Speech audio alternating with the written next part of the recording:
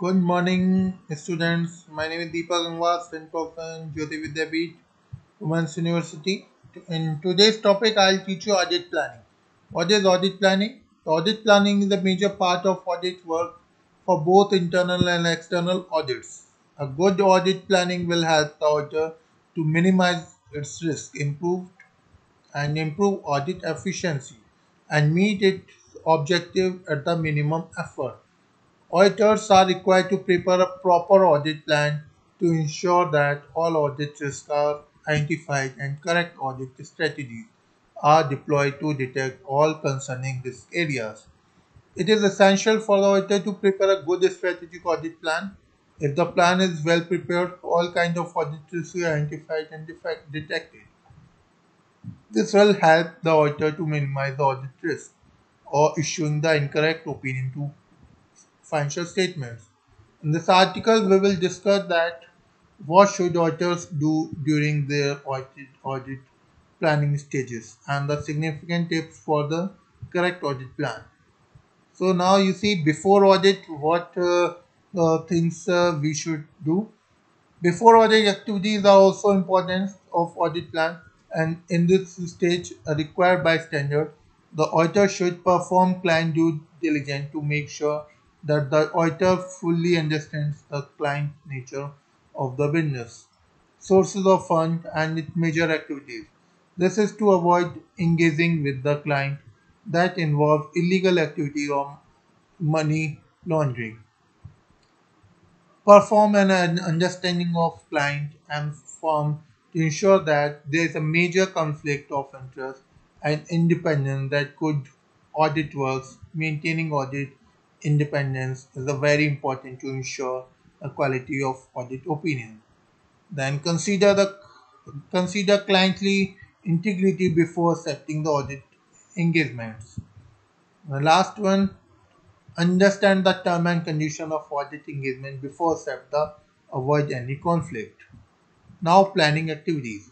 At this stage, the auditor requires establishing an overall strategy that sets the scope, timing, and audit direction and guides the development of the audit plan. This is to ensure that the audit plan reflects the scope and the nature of engagement. There is a list of things the auditor should do during the audit plan. Identifying the audit engagements. So define report requirements. The audit report is very important, and the auditor identify the objective using audit reports and the time required.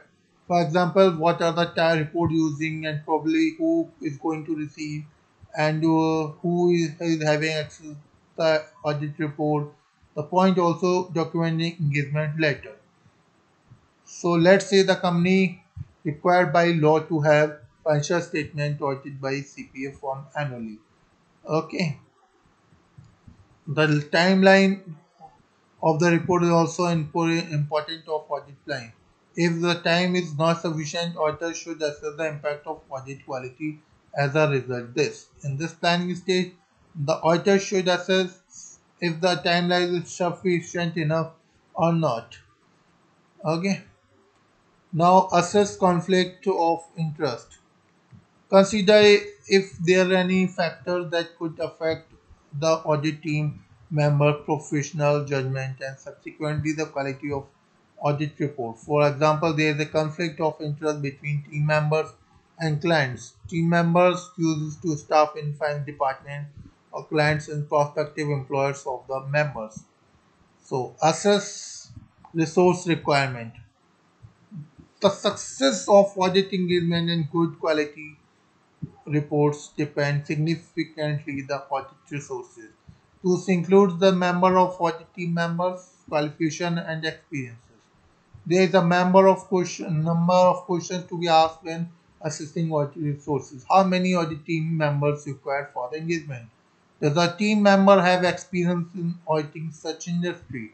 When will the audit work start and when will be the report required? When it is a client office location and do we need to have lot of traveling? There are many other questions to be asked depending on the characteristics of audit engagement. Then risk assessment.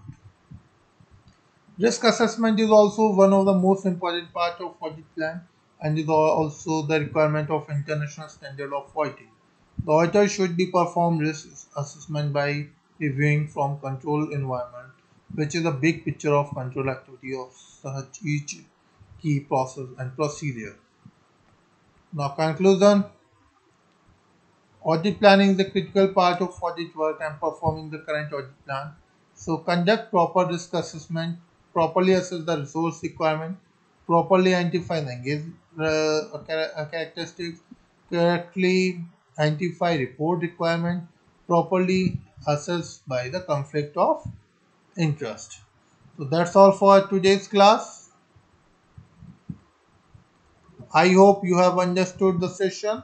Thank you very much.